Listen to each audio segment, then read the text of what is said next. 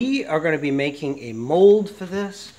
Remember, I am not an expert at mold making, so potentially I could screw everything up.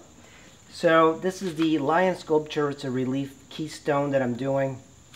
And you want to make sure that it's nice and clean before we get started.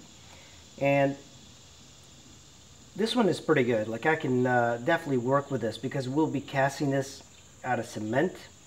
And even though it's not perfect on some parts, we'll be sanding various things in order for it to work a little bit better. You do want to make sure that down here looks good. So now that you have it in a different light, that's kind of important to a sculptor, is just getting these shapes right. I have some extra clay here, and that's going to help me with the blending.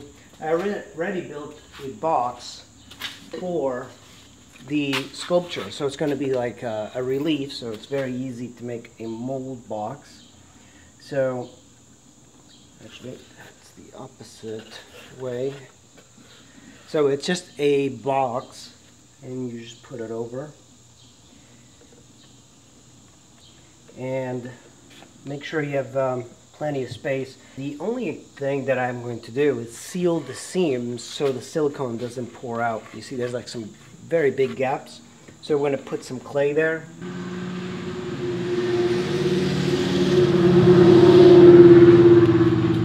And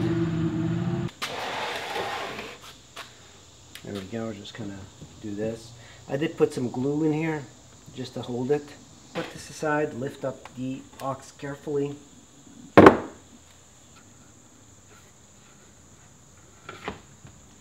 And one more seam here.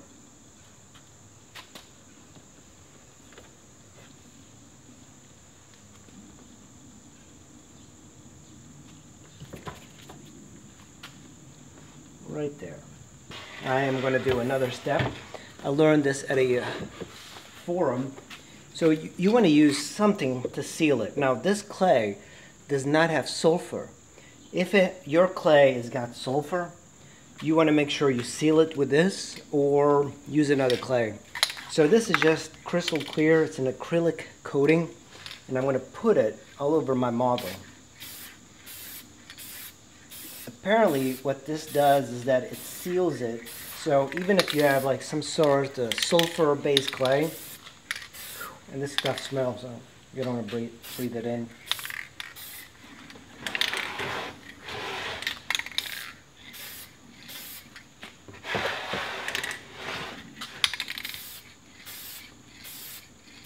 Okay, now that I spray this, you can tell it's pretty hard and crusty. You can probably use the silicone over it. That actually, I kind of like the texture a lot. And you could even do some little minor changes.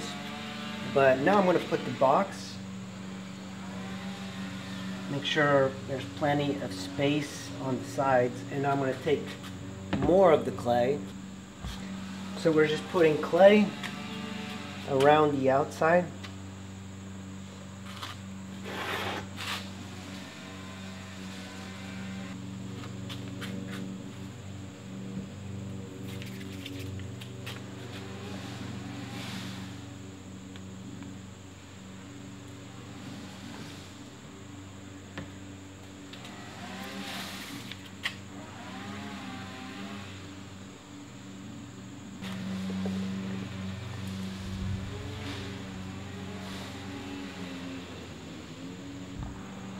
I removed the lion, and I'm going to put on the inside corners and the edges. This is really going to stop the clay from the mold, the rubber to leak out. Okay, for this, the box is done, and now we are going to be finally putting the polyurethane. What you're going to need is 2 cups. So 2 cups, and we're going to mix equal portions of the rubber. This is the choice that I tend to use. It's polyurethane. It's not silicone. It's about $130 or $40 on Amazon, but then you have to pay for shipping, so it ends up being a little bit more expensive. So it's got part A and part B. And this one, stir before use. So make sure you do this quite a bit. This is the thing that's going to make it hard. So be pouring it onto here. Now, there's actually on this cup, there's these markers on the inside. So I'm going to just pour it to the top of the L.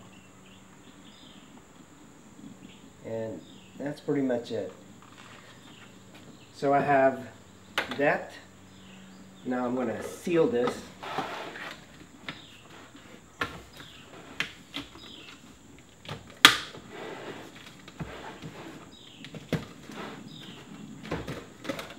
There we go.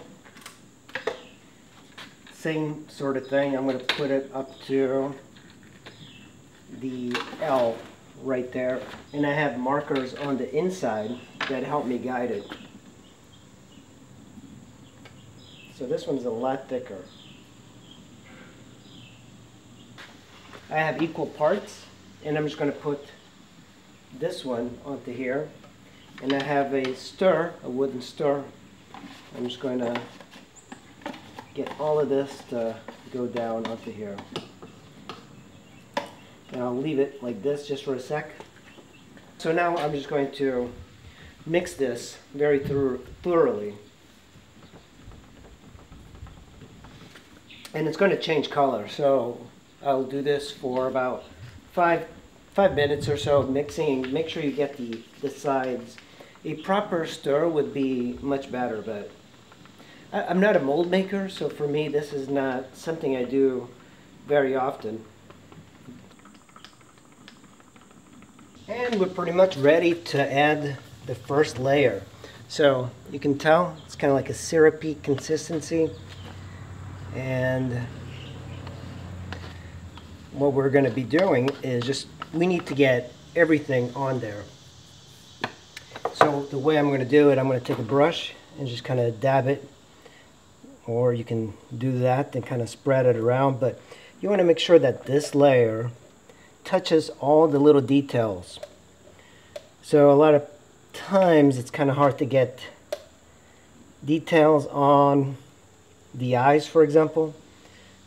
So I want to make sure that all of this kind of gets all over the model.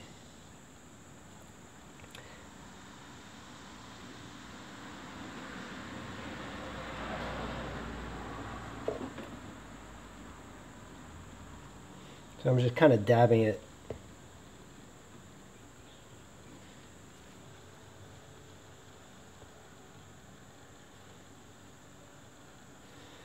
Usually if you do this with plenty of rubber, it'll go everywhere. It'll kind of like fill it up, but my goal is not to spend a lot of the rubber.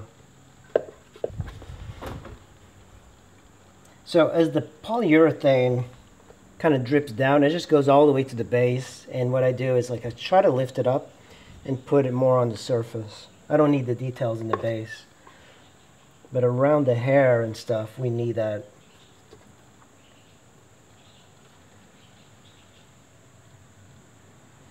I don't know if you guys can tell, but it's actually becoming thicker. That's just the way it works. It just kind of like works its way down.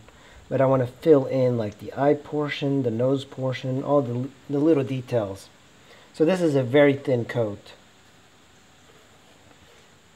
In the past I've made stuff with just 2 coats, but I think I might need at least 3 for this one.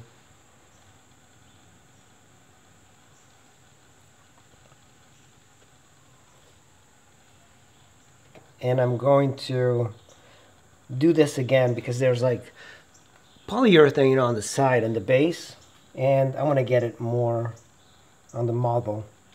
Try to just get it as much as possible. This coat is a detailed coat, so... Okay, so the lion is got its first layer. This is the detail layer. You want to apply it really thinly. So I'm going to let this dry just for a little bit. The thing with polyurethane is that you have to layer it, and you can't wait too long. If it becomes fully hard, it's useless because it has to tack on to the previous layer. So this one is too soft, so if you touch here on the side, it sticks to your finger. That's no good. That's too wet. What you want to do is wait a few minutes, come back, touch it, and if it's tacky but it doesn't stick to your finger, that's the right consistency to put the next layer. So I waited about 20-30 minutes, and I'm going to be touching this, and that's perfect. So I already have my rubber here. I'm going to do it the exact same thing, and we are just going to add one more layer, but this layer I'm actually going to add a fiber. You definitely don't want to be breathing this in. It's just a fiber. It's almost like fiberglass. You could probably even use fiberglass for this if it's cut like into very thin strands. But it helps to have just this. Then I'm going to get a spoon. Actually, I'm just going to use this cup here. So I'm going to pick up a little bit of this. And so that's what it looks like. It looks like a little bit of cocaine. I'm just going to pour it in. Now I'm going to cover this because I don't want this to be flying. And I'm slowly just going to do this. Just going to, that way.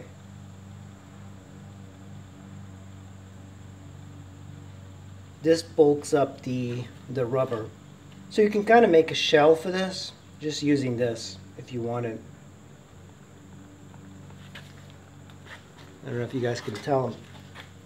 It's starting to look a little bit like peanut butter.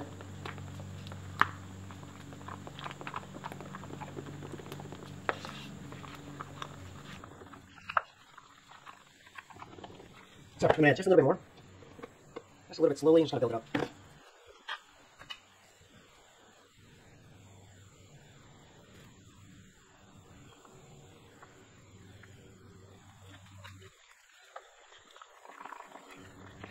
You can see how thick this is. Still watery, but that's what we want. We don't want to add too much. We'll add another coat that's going to be thicker in a little bit. So I'm going to get something to put it on. And the key is that I want to get this onto the parts where I want bulked up. In the eyes, you see how it doesn't run? That's exactly what you want.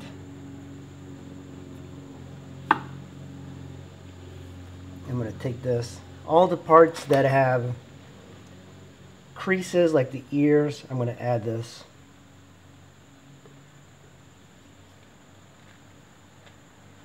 The parts on the face are going to be very thin because just the nature of the rubber around the eyes. Anything that we want like this to be kind of smooth. And I believe I have to have a few coats of this. Just gonna, so it's still runny, so you can add it here and kind of just tap it. I think one of the mistakes I made is that I should have had more room to add the mold to the top part because it's hard to reach the brush on there. But I think we're fine. We will find out.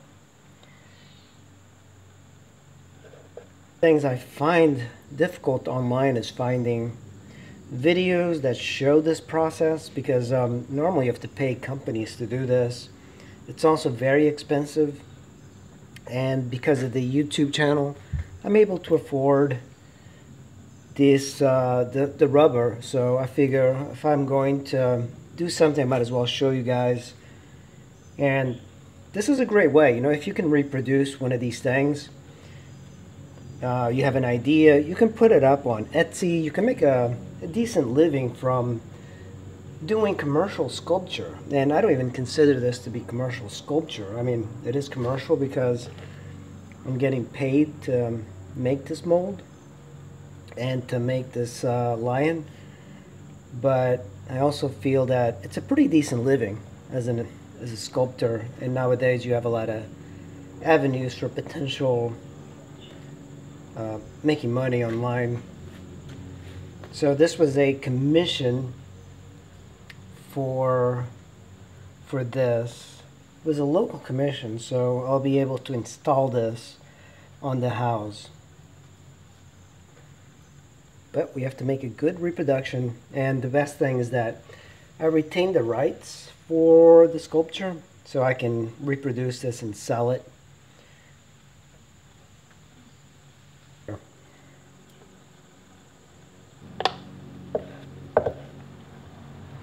Alright, same thing. We're going to wait 20 more minutes. We're going to come here and add another coat. Ready for another coat. It's been 20 minutes, so that's about right. So let's mix a new batch. This time I'm going to use a scapula because I want to try and like cram it in there. And we're also going to use more polyfiber. I'm actually going to use a bigger container. It makes using the fiber a whole lot easier. So I'm going to first pour this in here. It also helps that these are clear cups.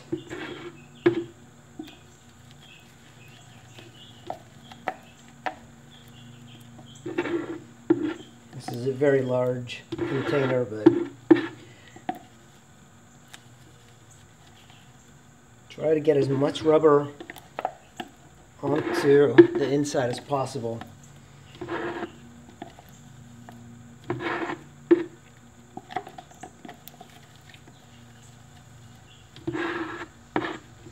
Okay, so now I'm going to pour this one and scrape it all around.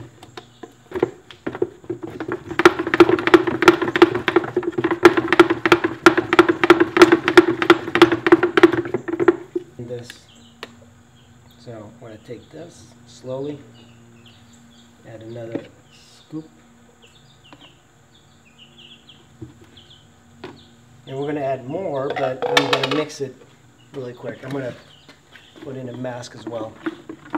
Okay, finished mixing this outside. This is what it looks like after a little bit. That's just a little bit. I'm going to add one more cup. I want to really thicken this up. Here we go.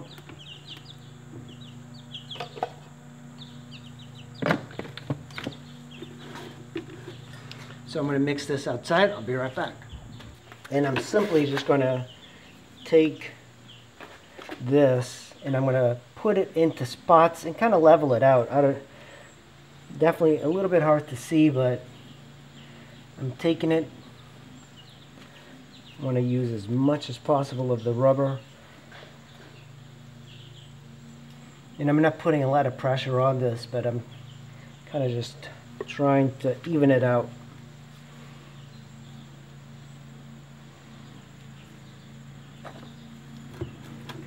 Come in here. Now you can actually shape the rubber, so that's perfect. I'm going to start at the back here. Just kind of flatten it. We don't want any like undercuts, because when we pull it from the mother mold, it'll be a whole lot more difficult if there's like sharp edges.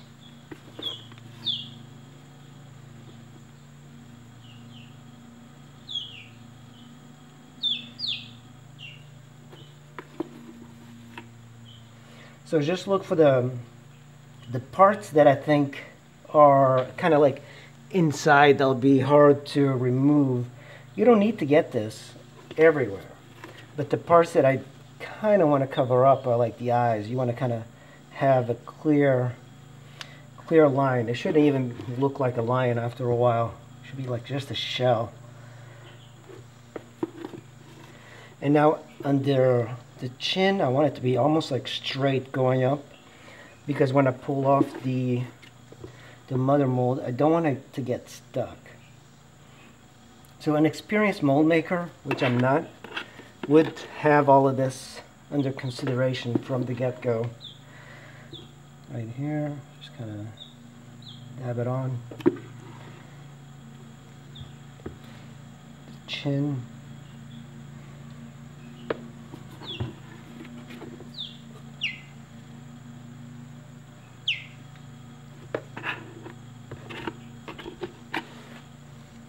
And you might even like use your hands to kind of push it, smooth it out.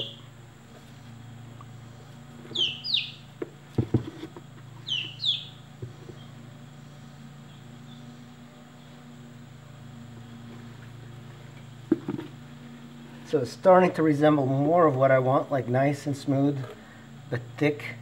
And because we waited 20 minutes between coats, it should adhere pretty well. Just make sure you kind of push it, but you don't want to change the geometry of the sculpture.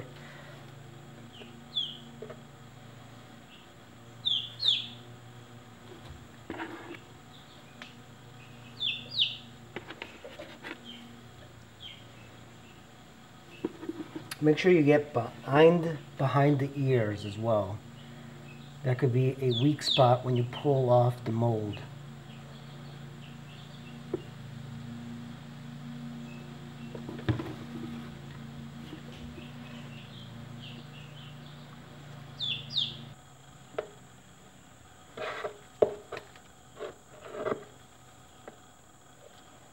This is pretty much a very smooth mold now, and I still have this case on.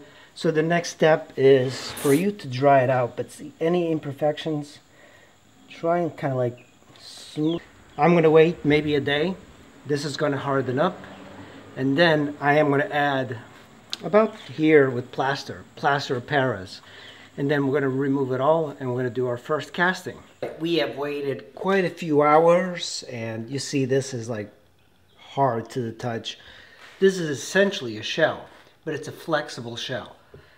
So in order to do our casting, it's probably a good idea to make what's called a mother mold.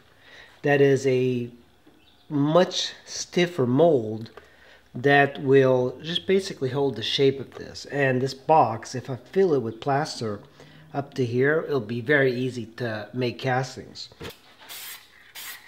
It's like a hard shell, but usually it separates pretty well.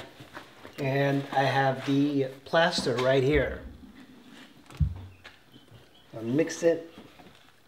So with my hand, it's much easier. So I'm just going to put it off on one side here, and I'm going to see if I can fill it in.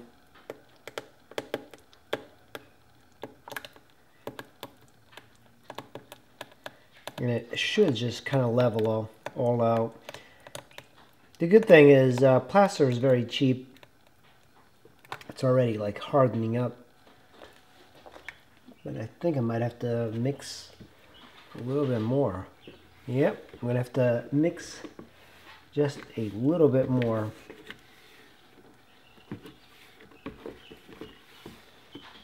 Alright, I will be right back, and I'm going to mix in a little bit more of this. Now I'm just going to keep pouring it, cover the entire thing.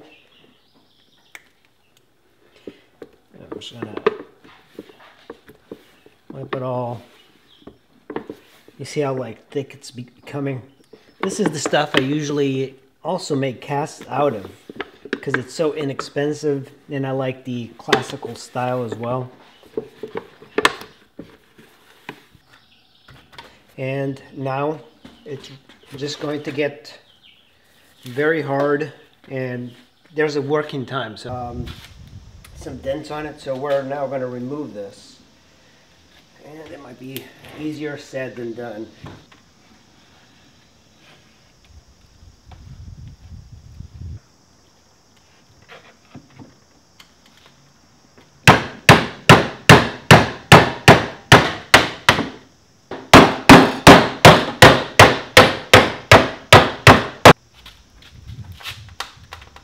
A little bit of the mother mold has broken off, but I don't think that should be.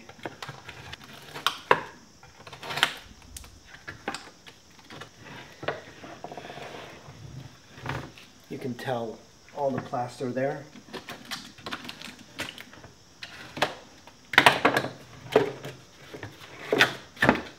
There goes one chunk, and 2 chunks.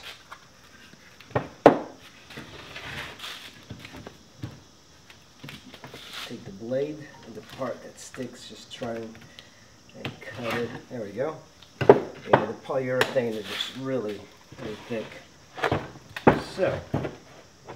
So I still haven't removed this, but that's the mother mold. That's that thickening, the one we put with some of the fiber, and then there's the original very thin mold. So it layered it up very, very well. Hey, there we go. Mother mold is done. That's it. That's a pretty successful mother mold. Only thing that I might glue it, just a little chunk here. Oh man.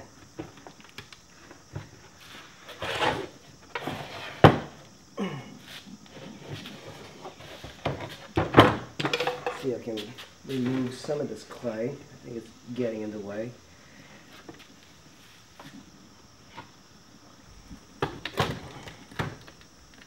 There we go. It pulled the lion from the original armature. That's kind of funny. Hopefully I don't damage the lion. Pull this back. There we go. I think it's coming on. There we go.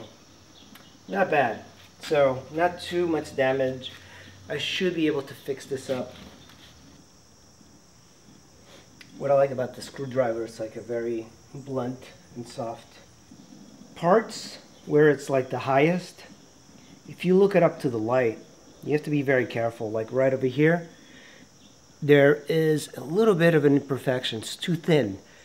And what happens in the past is I have ripped up the mold just because how thick and thin it was. So there are sections that are very thin, so you have to be very careful. But that's pretty much what the negative looks like of the lion. And I am going to clean all of this stuff out. If you have any questions about mixing plaster, I've done it before on several videos. So refer to that. I think the Hulk or the Hellboy one, I went into it. But remember, I'm not really a mold maker, so I'm learning how to do this. But I kind of put this stuff up so you guys can learn from my mistakes. And I made quite a few. Slowly drip it in. And I think I might have over mixed. Yeah, I mixed too much plaster. So it's going to be kind of solid. Keep in mind you want this to be. Oh, actually, this is just about right. If I want to make it solid. So when it goes into the wall, it's got to be solid. And that's about what we need. I'm going to shake it and then put something here just to kind of level it up. And I think I'm just going to use some of the old clay. But first, I want to be able to kind of shake it and vibrate it a bit.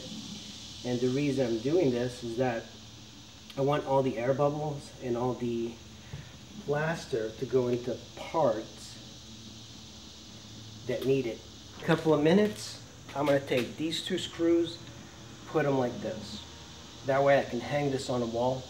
And you have two choices. When it becomes a little hard, you can write your name and put the hooks, but you can also scoop the inside so it's lighter, so you can put it up on a wall. It's not going to be this really big heavy object. The plaster is still wet enough that we can take it and just kind of remove a little bit, mainly for weight.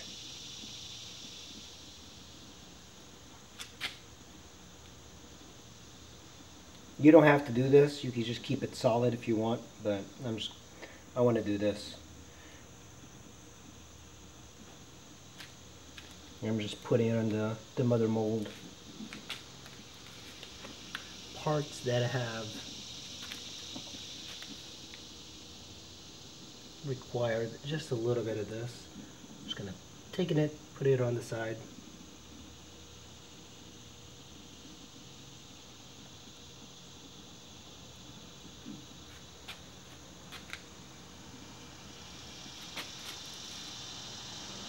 simply just gonna drop it in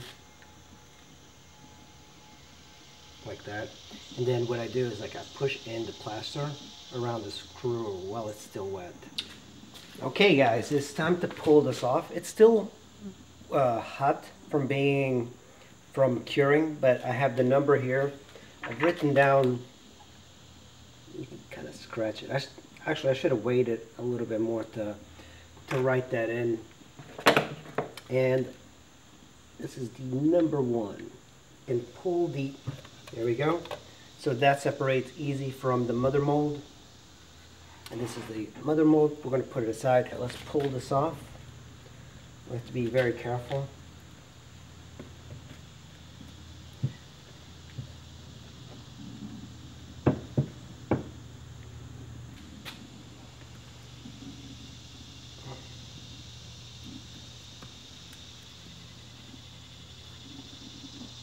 There we go. It's coming off. Try not to put a lot of... There we go. Let's see. It's still hot.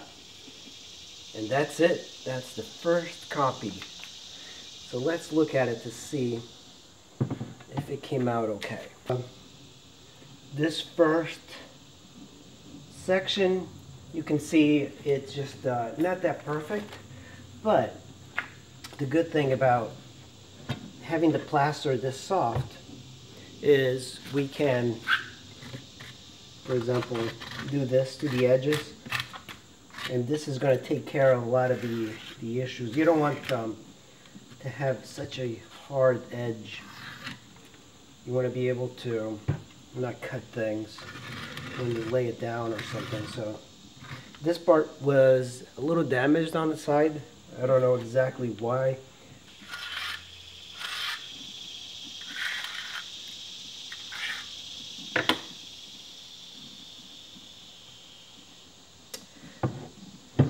So this part is a little bit messed up over here, but I think we're able to really fix this. So you can take some rasping tools, even create textures at this point.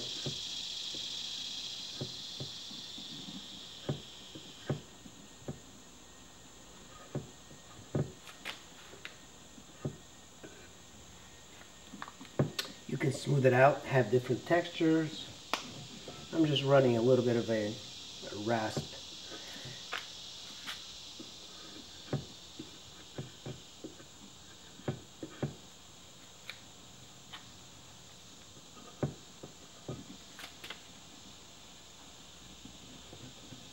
Yeah, I think it did come out pretty good.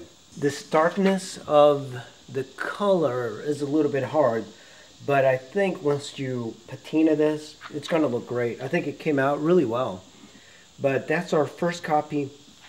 And I'm just going to go around and clean it up, sand it, do a few things here and there. But this is pretty much it. That's our first casting of the Lion Keystone. I hope you guys enjoyed it, and I'll see you in the next video. Thanks for watching.